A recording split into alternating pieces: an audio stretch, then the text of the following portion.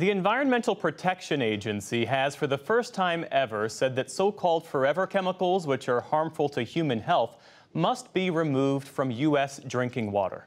As William Brangham explains, it's a moment that public health advocates have long called for. Jeff, the head of the EPA, Michael Regan, said these new rules could be, quote, life-changing. The agency will require municipal water suppliers to virtually eliminate 6 different chemicals that are currently in the water 100 million Americans drink every single day. They're collectively known as PFAS, and they've been linked to severe health problems, including certain cancers and birth complications. According to the CDC, nearly all Americans have measurable amounts of PFAS in their blood today. So for a closer look at this, we are joined by Melanie Benesh. She is Vice President of Government Affairs for the Environmental Working Group, which is one of the organizations that has been pressing for this for years. Welcome. So nice to be here. These chemicals have been around for a very, very long time, and I was looking up at the list of all the different things they are in. Pizza boxes, nonstick pans, they make our clothes and furniture more stain resistant, but they also can get out and make us sick. So how big of a move do you think this is from the EPA today? This is a consequential, historic, monumental decision from the EPA. This is probably the most consequential decision the EPA has made with regards to drinking water in a generation. It's really hard to overstate the importance and the impact of this rule. PFAS are incredibly ubiquitous. The contamination in the United States is incredibly pervasive, and this is the single most efficient way that the EPA can reduce our exposure to these toxic chemicals.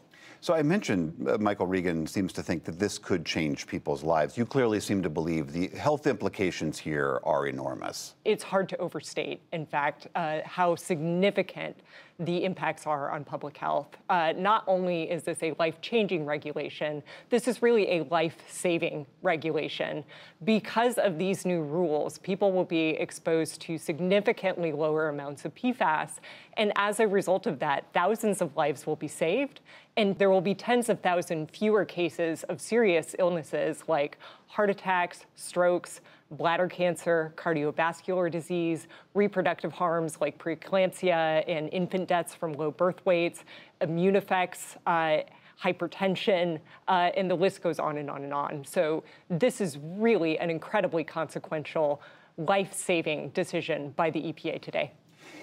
Given that there are thousands of PFAS chemicals, do you have a sense as to why it took the EPA this long? And of those thousands, why did they just pick these 6 to come out of the water?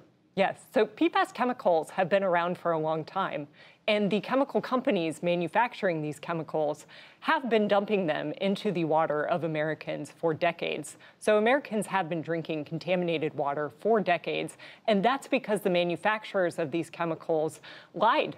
They didn't tell their workers, they didn't tell the regulators, they didn't tell the EPA, they didn't tell the nearby communities, they didn't tell anyone about the risks of these chemicals, which allowed them to get away with evading environmental regulation for decades, until this EPA finally stepped in to regulate these 6 PFAS chemicals.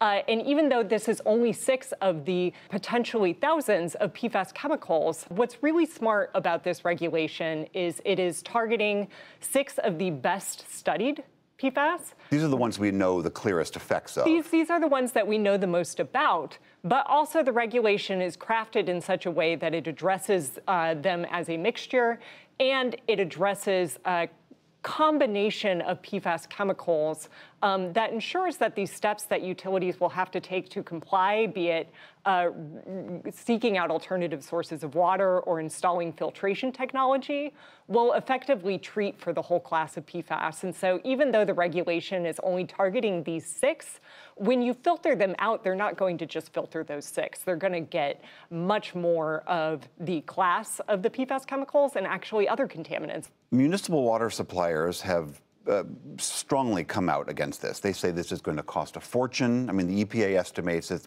could cost $1.5 billion per year to do this. The industry says it's going to cost way more than that, and that it will be costs that fall on consumers, including communities that may not be able to afford this. What is your response to that? I think what's really important is to think about the cost of not taking action. The EPA has also calculated $1.5 billion in public health benefits, and that comes in the form of fewer cases of bladder cancer, fewer cases of hypertension, fewer heart attacks, fewer strokes, fewer infant deaths from low birth weights. And so the cost of not taking action is more people getting sick and ultimately more people losing their lives. And so for decades, the public has been bearing the cost of exposure to these chemicals in the form of illness, in the form of medical cost, in the form of social cost and anxiety around being exposed to these chemicals and watching their friends and family get sick. And so I don't want that to get lost in the conversation around cost. For the utilities that will need to take action to upgrade their systems, there are resources available. Congress has already provided $10 billion in infrastructure funding that can be used to help water utilities filter out these chemicals. Some of that money is targeted to small, rural, and disadvantaged communities. The EPA is also making funds available to private well owners, which are typically not covered by drinking water regulations.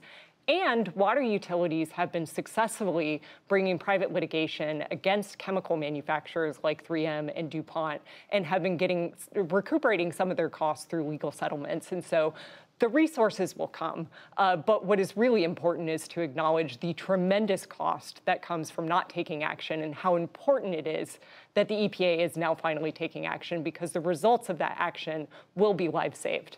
Melanie Benesh of the Environmental Working Group, thank you so much for being here. Thank you.